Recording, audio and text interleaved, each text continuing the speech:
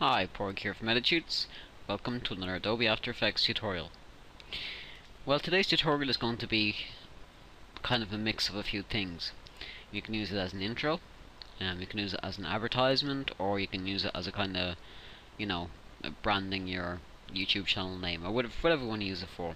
Now, there's two things you're going to need for this project. The first thing is you need a transparent or plain background image of, we'll say, a can or a bottle or whatever it is, any image you like, once it has either a transparent background or a clean plate background, i.e. like something with just a white background and no kind of mix of colours, because we're going to have to either mask out or use a transparency.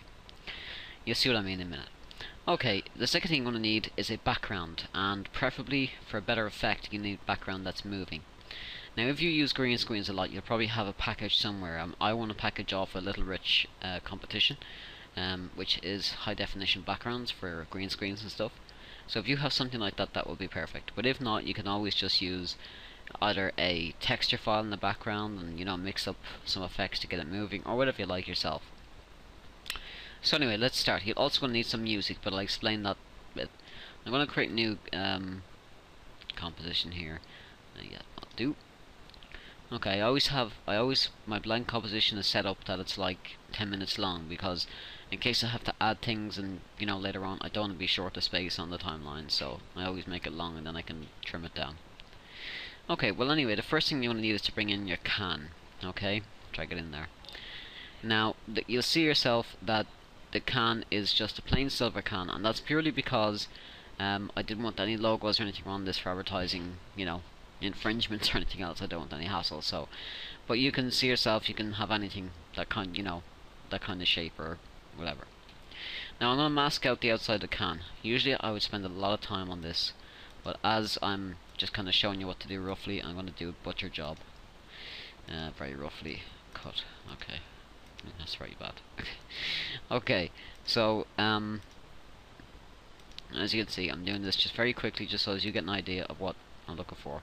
Now, if you don't have this, if you have instead of the can being left, if you have the screen left, just select your layer and press MM, and in mask 1 you go down to subtract. See, so if you have something like this, after masking, go down to here into mask 1 and make sure it's on add, so you're just left with the can. Okay, so that's step 1. Now step 2, we're going to use the selection tool. Click off the screen and click once on the can, and I'm just going to make that a little bit bigger and keep the shape roughly. It's not that important, as I say. You could spend time doing this. I'm just doing it to show you. Now that can on its own is pretty boring. We need a background. Okay, the pack I have imported here is a HD background I won from a competition on YouTube, from Little Rich is competition. So I'm going to use this background here. So once you have your background, you can select anything you like. Once it's kind of goes in tune with the logo or the picture you have here, and I'm going to add that in there. Okay, and I'm going to expand it to full size of the screen. And as you can see already, without even doing a single thing to this composition, that kind of matches. We have the kind of hint of orange bubbles, and when you think of that, you think of a can of orange, and then you have a can, so it kind of mixes in, and that's the kind of thing you want to look for. Make sure that you're keeping the theme, so to speak. Now, the next thing we're going to do is add some music. Now, before I start talking about music, I get a lot of people asking me, where do you get your music? Where do you get your royalty-free stuff? And I can tell you there's loads of places, but the place personally I get my stuff from is a website called Audionatix.com. Okay, I'll put a link in the description drawer. Now, Audionatix has not just great songs. You could say, well, every free site has that, but they're labeled. They're kind of in their own easy to kind of click places in groups and everything, and you can preview them very easily, all by just scrolling down and going through the whole lot. Now I wanted a kind of an upbeat dance theme for this kind of what I'm doing now, so I'm going to go tech urban, and then you just go down to the one you like, click through them all and play them, and when you find the one you like, just right click on the text and do save link as, and then you see it saves as an MP3 format sound.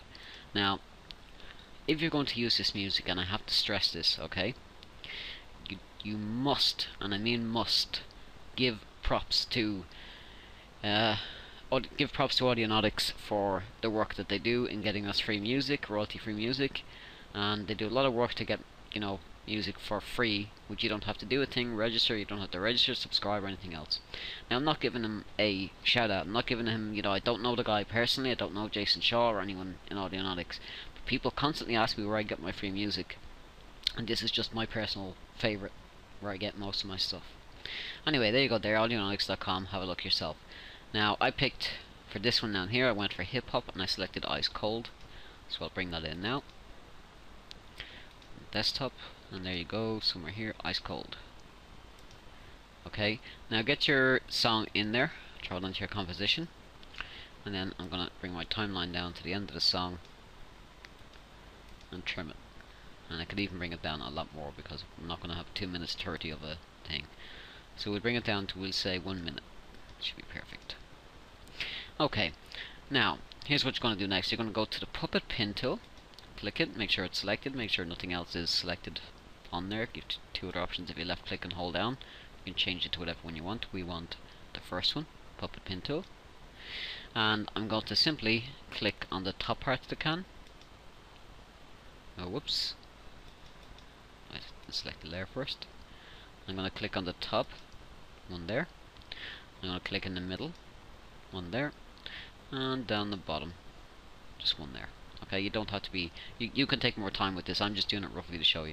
So we've selected a puppet pin tool, we clicked once, made a yellow circle up the top, one in the middle, and one on the bottom.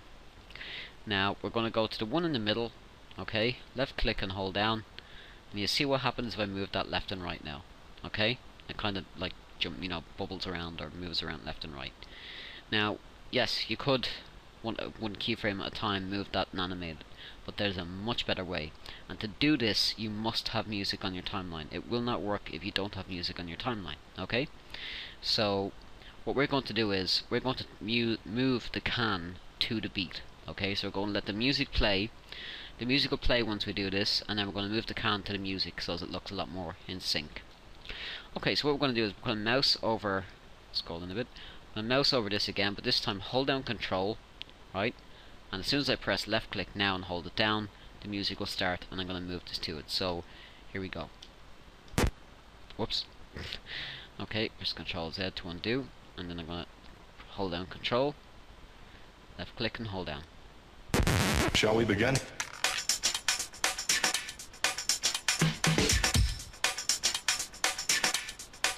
Let's begin now.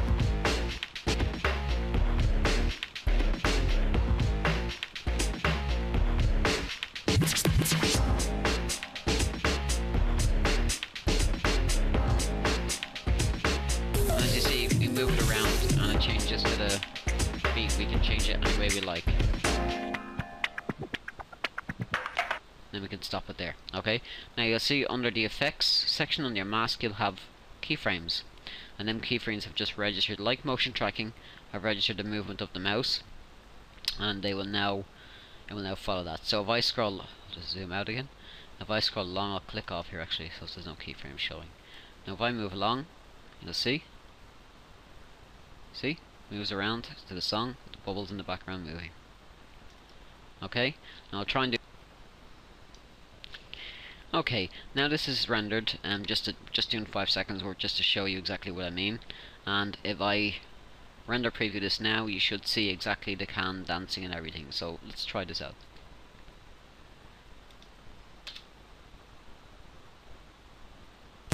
Shall we begin?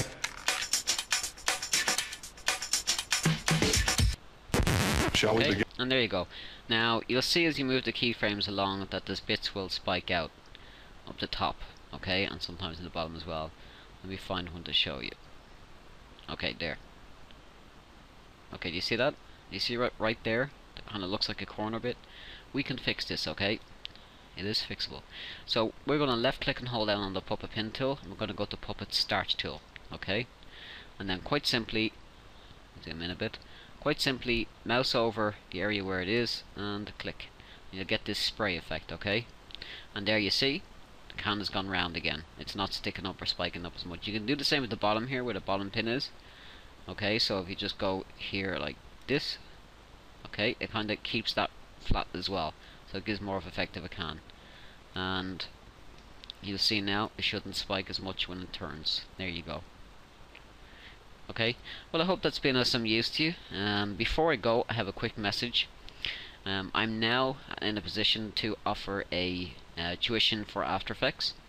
If you have an assignment due, you're a student, have an assignment due, or you're just very beginner and want to learn from scratch but want private tuition, then you can contact me on my Skype. My Skype is YTEditutes, and I'll put that in my description box so that you can see it there.